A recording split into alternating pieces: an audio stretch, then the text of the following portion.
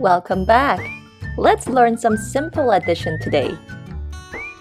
Applejack, Yes, Granny? how many apples do we have? Well, there's one apple in each basket.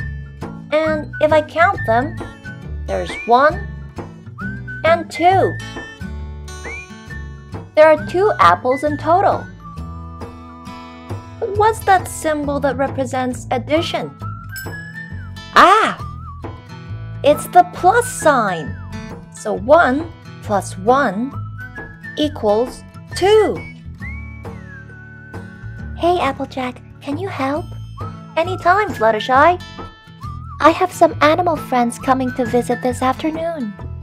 There are 2 rabbits and 3 squirrels. How many meals do I have to prepare in total? Well, one way is to count all the animals.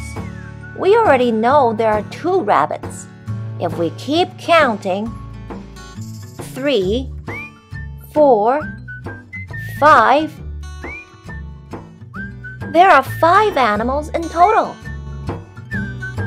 2 plus 3 equals 5.